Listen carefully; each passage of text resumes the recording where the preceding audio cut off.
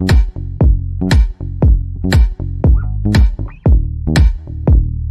everybody, it's Lyn from Lyn's Craft Designs. I'm coming by today to share a technique using these dies from Globeland. Now, I had one that still had the die in it, and it evidently popped out.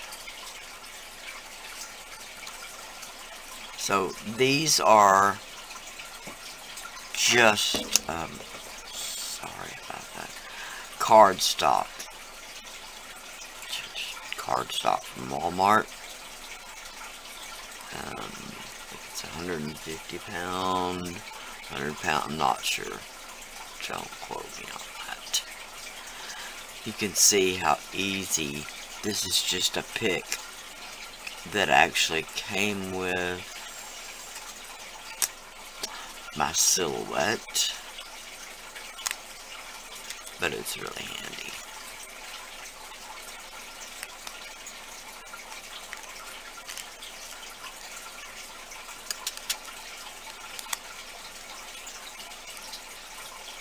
As you can see, most of the pieces just fall right out. The ones that don't just adhere inside the die.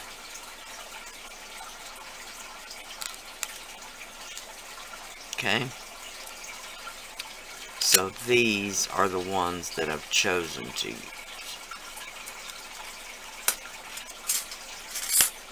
From this die right here. They've got kind of a rib cage kind of look to the middle of the heart, and then some leafy vines growing from the heart. It's really pretty. Okay, so I'm going to show you how to gold leaf these little chipboard cardstock dies. And all you're going to need, which might be a tall order, but all you're going to need is the adhesive labels that go with your printer. Okay, now every one of these dies has tiny little holes on the back. Those holes will help you to release the die. Just put a little pressure in the hole and it will pop that die right out. And as you can see, every mold has them. I mean, every die has them. Okay, this one was my next choice. Okay, so I've got the label. This is the label backing. I have pulled off the two labels and set them aside carefully so as not to stick them to anything, but this is what I'm going to use. This is Speedball metal leaf. I don't know how hard this is to find. I've had it for a couple of years. Okay. But it is like a rubber cement. It's really liquid in the bottle, but once it contacts air, it does become a sticky adhesive once it kind of dries.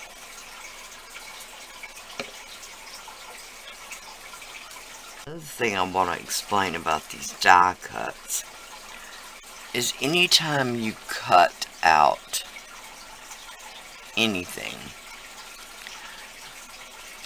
the cardstock will have a right side and a wrong side.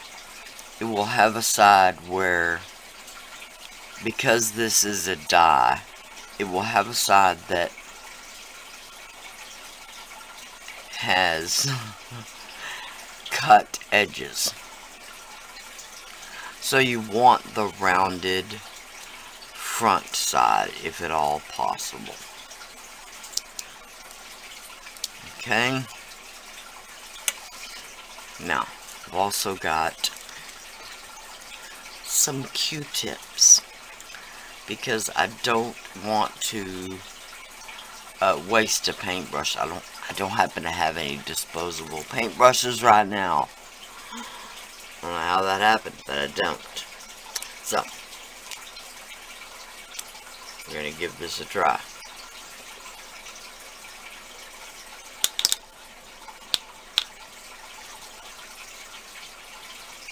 Now, as you will see, it is a white substance, but it will dry clear. So, all you're going to do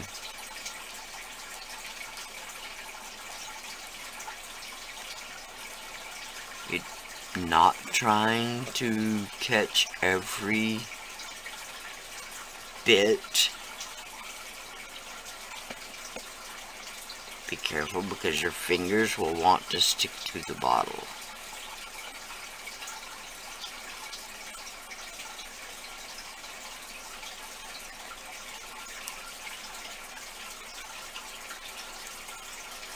Okay, there's one. I'm going to continue on off of camera. Again, be sure your fingers don't stick to the bottle, and I'll be right back. Now, I'm just going to let that dry for a few minutes. It will tack up once it's dry. And now I'm going to stick them to the back of the label. Probably just 2 to a sheet. Okay? It's removable, so we're not going to damage them in any way. But that's what I'm going to do, so I'll be right back. Okay, this is the metal leaf I'm going to use, and I'm going to use a combination of probably the gold and the copper, although maybe the gold, copper, and silver. So I'll prepare a little of this, and I'll be right back. Okay, I've taken all 3 and put them in this little condiment container. Any container you have will work.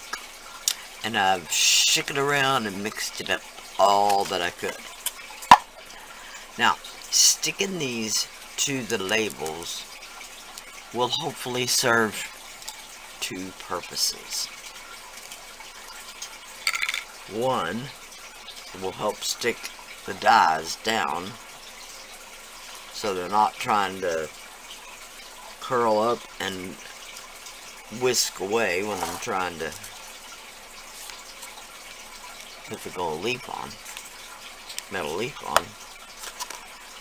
But it'll also contain the flakes themselves by sticking them down.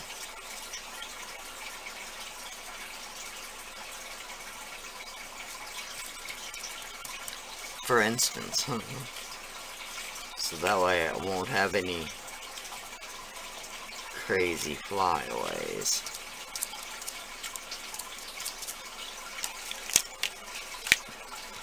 But it will stick to me and everything else.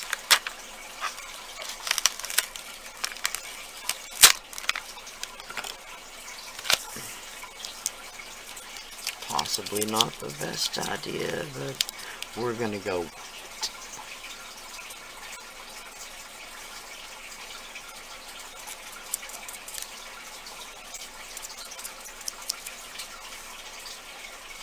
Okay, I'm just gonna keep on adding. Now, like I said, I don't want to cover the whole surface.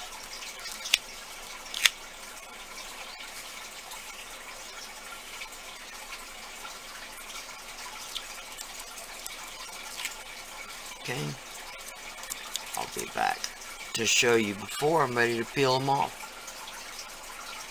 Okay, now I'm going to start where the dye is thickest, up here at the corner. First I'm going to furnish that metal leaf down a little bit. Alright. Now I'm going to take it at the corner and just peel it off. It will peel right off. Just be a little careful. You don't want to tear the corner vines or the top edge of the die. Okay. Now, I've got a rougher, for lack of a better word, brush, and I'm just gonna do a little scrubby job and get those extra gold leaf flakes off. Okay, then I'll take the other one off and do the same thing. Now, I've got my gold leaf corners, my metal leaf corners. They're a little curled, but the glue will stick them right down.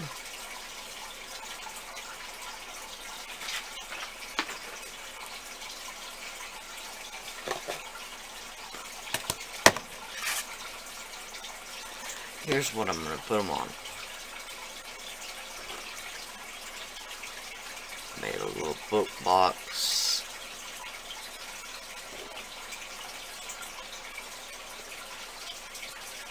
I'm going to put them on the corners. Maybe a little metal leafing on the face. Then I'll get a little book label and put on the spine. Okay. So, be right back with the face and the label.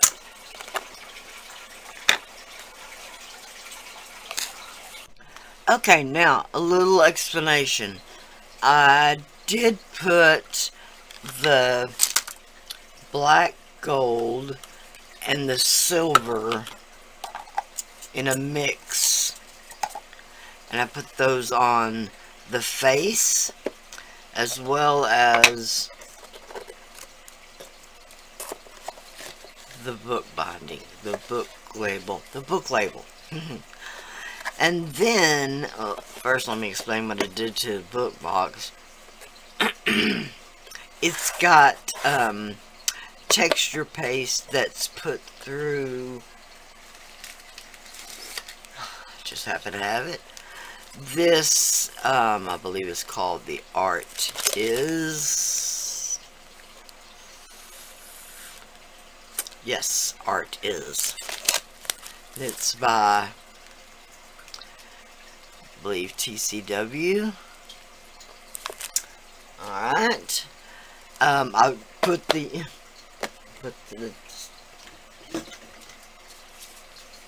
TCW fluffy texture paste, which is, my opinion, it's the only one there is.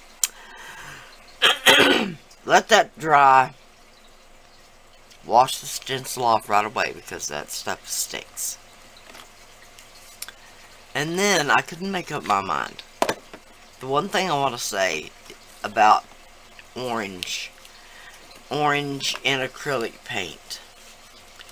Orange is a very translucent color. So I couldn't just pick just one. This is the Americana Persimmon. This is the Apple Barrel Pumpkin. This is the Apple Barrel Orange. And I sponged them on randomly. let that dry. Then after that, as if that wasn't enough, I did spray a little bit with the Lindy Stamp Gang, and this is the Moon Shadow Mist, or whatever it's called. This one is the, yeah, Hagwarts Orange. And this one is the, oh god, I'll never be able to read that.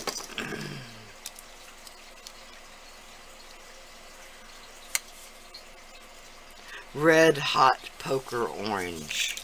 One of them, and I'm not sure which one it is, has kind of a purple cast iridescence, which I absolutely love.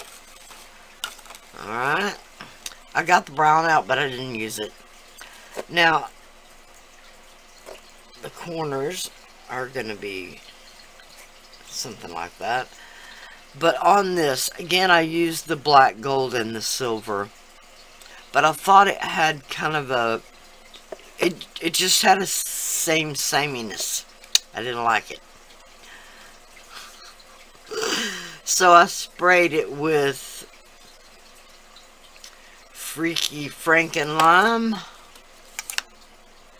and Ponderosa Pine. Oh, Ponderosa Pine Olive. I did just a quick spritz of both of those. Then I thought, well, it's just going to be green. So I took a paintbrush and did a paintbrush in the 2 orange colors. And I love it.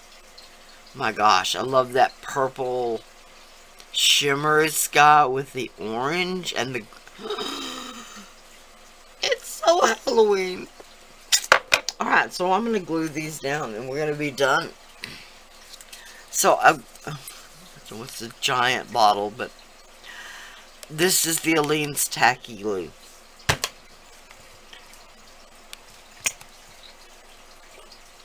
I'm going to use it to glue these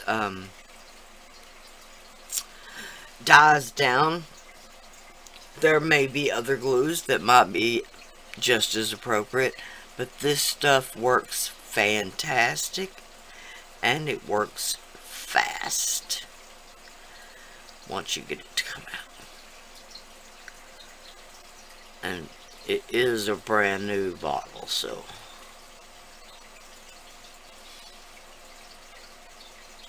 you don't have to get everywhere, just everywhere that matters.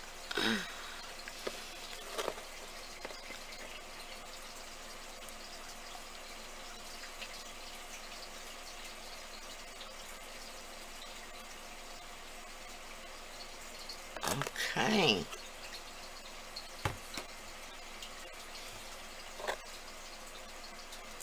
Now when I line this up, what I usually do is I line up these ends first, and then I'll be sure, well, normally I'd be sure everything else was in place, but was off just a bit. Okay, now I'll just go around and press down all of these little edges. And literally, that's all it takes, and it's glued down. Alright, so I'll glue this other one down, and I'll be right back. Okay, then to glue the face down, because this is resin, and this is kind of weighty. Alright, so I'm going to use the 3D matte gel. The reason I like this stuff, even over the 3D gloss gel,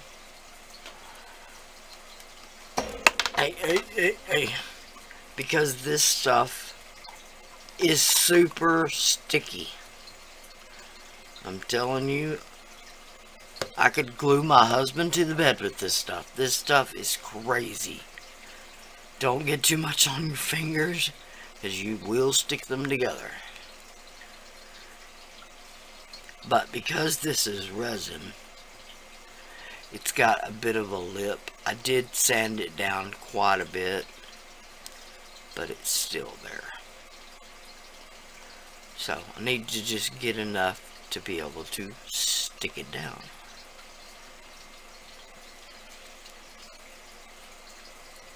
Okay.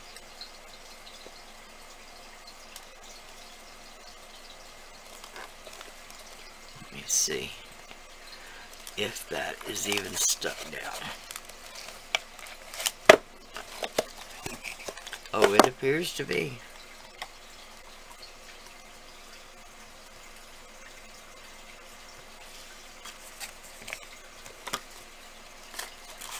So there we have it. Thank you to Globeland for having the faith in me to do this review. I've so enjoyed it. Now the pages effect I just did with texture paste and my metal knitting needle. A toothpick would work just fine. So there it is. Oh, love it. I love the effect the gold leafing has on these dies. It's so pretty. And I think it was really quite brilliant to think of using the label paper, the label sticker. That was a good trick. All right. So, thank you so much to Globeland. Like I've said before, I've got a coupon for $5 off once you spend $40. It's Lyn's Crafts Design 5 or something like that. I'll put it in the link below. In the list below. So thank you so much for watching. Please like, share, and subscribe. Bye for now.